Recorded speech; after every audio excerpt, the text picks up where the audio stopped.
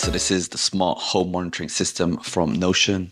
Inside the pack, you get sensors, all sorts of sensors, opening up garages, fire alarms, that kind of stuff, water. And you get a receiver.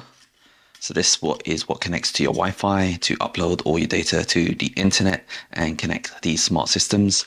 So I got this system for free with my home insurance provider, but typically they cost over 100 quid if you want it yourself. So first thing to do, let's plug in the receiver and then try to connect one of the sensors and then do some RF tests to see how much emission they're doing all the time. As you can see, the light is fading in and out, so I assume it's ready for being set up. So the next thing to do is download the app and set it up. So we see here that it's connecting to Crashalytics to ping Google to let them know that you're using the app. And I'm just going to allow mobile only when it's on and monitor all the URLs it does. So you need to create a new account. Next up, it's time to read the really long privacy policy. So they collect personal information, your email address, your phone number, and lots of stuff. They correct your location, your IP address, your zip code. They also collect other types of personal information. Other information that's not included here. The sensors, we collect data from several sensors. The date, acceleration, moisture, sound, temperature. So they collect the sound. So you talking, they collect that.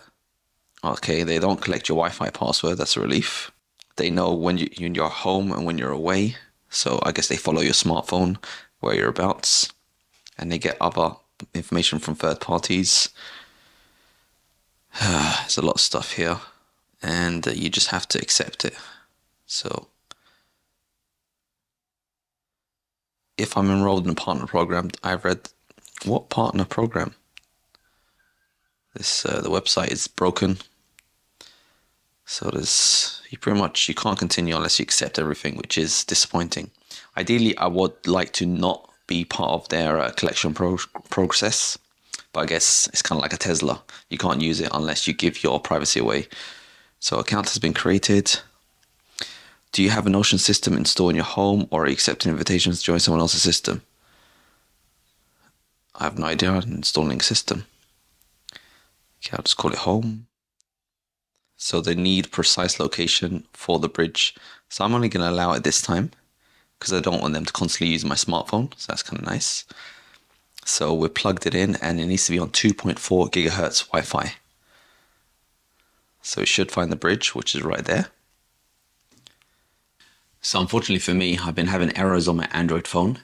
But luckily for you guys, you can also install it on iOS if you do run into any issues with Android. I'm just going to try it again and see if it will work. It just refuses to connect to the bridge for some reason. Bridge not found. All right, so I think I managed to get it working. So the bridge, oh no, it's erroring out again. All right, so I'm now on iOS because I've had no luck with Android. So install bridge. That is a bit buggy there, look at that. Anyway, next, searching for bridge. All right, it took a while, but we're finally set up. Go for the settings, so you can choose your notification, network outage, low battery, and nighttime settings, integrations. You connect it to IFTTT, if this then that, and home advisor, and pretty much that's it. It's time to install a sensor. Remove the green pull tab. So this sensor is now going to connect to this fella, and this fella's connecting to our Wi-Fi. Then you scan the QR code. This one's going to go into the garage on the garage door. And you got lots of different options. So I'm going to say garage door right there.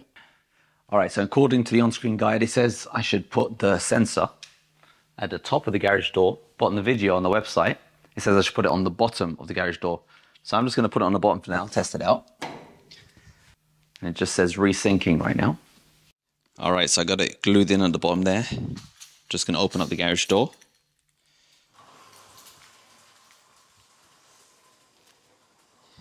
And let's see.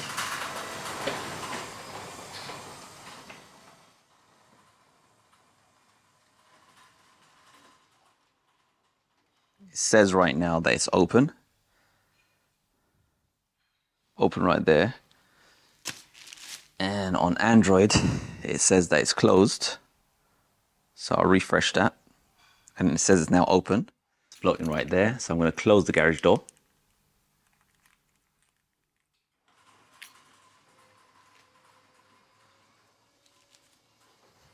And let's see how long it takes for it to update.